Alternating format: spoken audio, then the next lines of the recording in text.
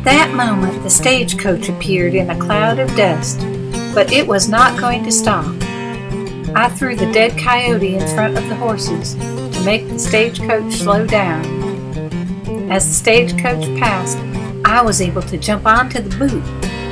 As soon as I could, I climbed up onto the roof, but it was hard to see through all the dust. I tried to see if Walt and his pards were still after me. As the road went up through Gold Canyon, I moved to the front where I could hold on to a rail.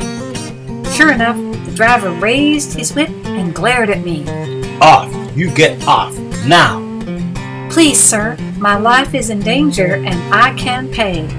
The driver narrowed his eyes and spat tobacco juice.